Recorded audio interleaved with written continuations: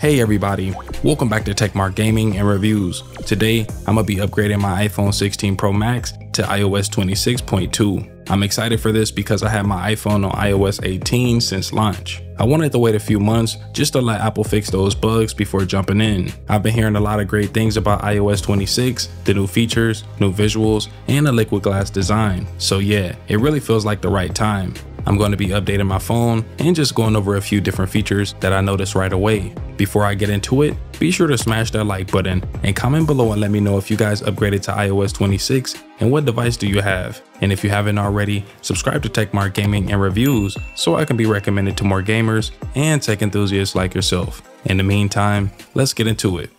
First things first, before you update, you want to make sure that you go into your settings app, tap your iCloud profile, and make sure that your iPhone is backed up so you can have that information inside the cloud just in case something goes wrong. Once that's done, you can head over to the software update tab and you will see that we have iOS 26.2 release candidate, which pretty much gives you early access before the general public gets it. As you guys can see, I'm inside of the iOS public beta group, so basically I get the newer updates before they come in. So I'm going to go ahead and hit that update button and accept the terms and conditions and let it do its thing. For me, it took roughly about 45 minutes to fully download and install.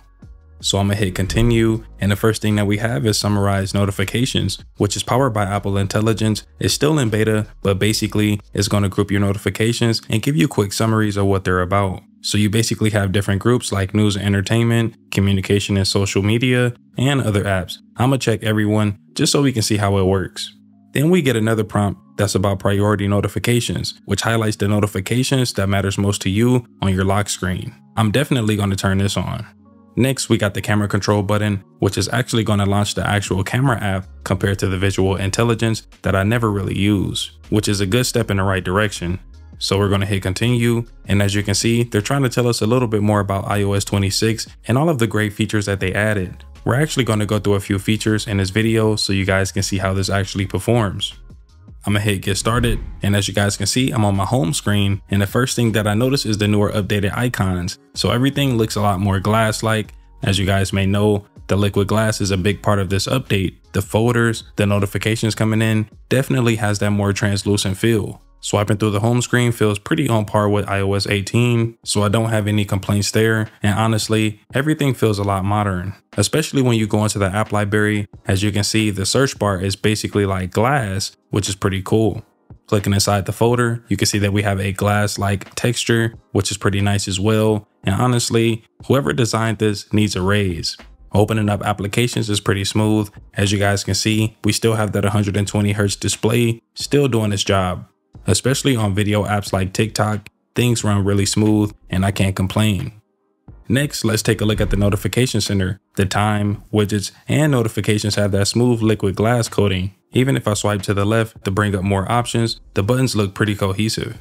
Now for my lock screen, as you guys can see, things are pretty simple. I got my flashlight at the bottom left. All I gotta do is click this and it has that liquid glass feel to it, and I can adjust the brightness from my dynamic island. And at the bottom right is my Tesla app, which is going to open up the application. If it can't read my face, it's going to bring up this password menu. And man, I gotta say, the liquid glass is all over this OS.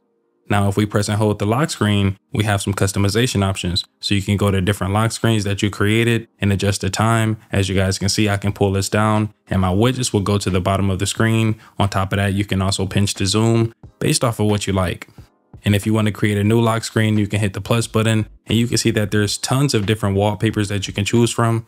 If you click color, you can create your own gradient and go through the color wheel. There's pre-selected colors that you can choose from to set the mood. It's kind of crazy that you get this color picker that has the grid, spectrum, and sliders inside of it, which is normally inside of macOS, but it's on an iPhone, so I really can't complain about this feature. Inside the music application, you will see that we have a newer redesign. As you guys can see at the bottom, we have the nice liquid glass effect. So you can go ahead and scroll and you will see that it's basically translucent and it looks a lot more modern. Now, if we click the home button, you will see that we have different tabs. So we have the home, new, radio, and library. And when they're selected, it looks like a magnifying glass and it gives it a really nice touch. You can also slide your finger between tabs, which you couldn't do in iOS 18. Inside of more on the music player, if you click that, you see a bigger drop down menu that has liquid glass as well. You can also find the same type of layout inside the App Store, so you can go through different tabs and slide your finger across. Inside the control center, you can see that we also have liquid glass, and honestly, this looks really nice. The icons are on point and I can see everything. When I installed iOS 26 on my iPhone 13, it did not look this good. Also, inside of messages, if you click into your contact profile, we can set different backgrounds. So you can click suggestions and you can see that we have different colors that we can swipe through. Once you choose it, the whole thread will be a different color. Now that's insane. Inside the settings app, you can see that we have the search bar at the bottom, and it also has that liquid glass feel to it. The icons are nice and bold, and whenever you want to go back, you can easily just swipe back compared to going to the top left corner and clicking that back button. That saves you so much time. And lastly, we have a game application that's going to come in handy for people out there that like to play games directly on their phone. You now have a dedicated hub that's going to give you more information on new games, games that you purchased, Apple Arcade, and what your friends are playing. You can also launch games directly from this application, which is pretty nice. And a bonus new feature is the new camera design, so you guys can see that we have a more simplified interface. At the bottom left corner, you can jump right into your photo library. You do have a more simplified video and photo mode for the average person. So you can choose between different photo styles based off of different filters. So if you like to have something that feels a lot more brighter on your skin tone, then you can do so with these filters. There's also more options at the top, so you can change the resolution or the frame rate without having to jump into the settings.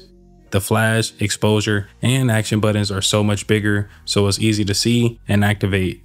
Now there's so many other features inside of this iOS update that I can't cover it in one video, but I will say my battery is definitely going to be draining a lot more faster since there's an ongoing device setup going on in the background, which is essentially indexing all of my files and the software itself. Before I updated, I was sitting at about 80%, but now as you guys can see, I'm at 47%, so my battery definitely took a hit just to install this update. Here's my battery health. As you guys can see, I'm at 93%. I'm gonna go into power mode and turn on adaptive power, which is gonna use Apple Intelligence to extend my battery life throughout the day by turning off certain features that I'm not using at that current time. In addition to that, I also have a Mophie battery case that's going to come in handy whenever I need some extra juice. It's going to give me an additional 50% battery life, which is pretty good. And it really came in handy around 8:30. As you guys can see, my battery was super low. I think I had about 13% left. And by the time I was done charging, I had about 64% left, which is exactly what I need. If you guys want to see a full review, then I'll leave a card in the top right corner of this video and a link in the description. But overall, iOS 26.2 really feels refined, and I really don't have any upgrade remorse. I'm excited to see what Apple adds in the future updates. I'll be doing more iPhone videos like tips, tricks, and wallpapers and more. So if that's something that you're into, then make sure to hit that subscribe button so you don't miss anything. With that being said, I'll see y'all in the next one. Take care. Deuces.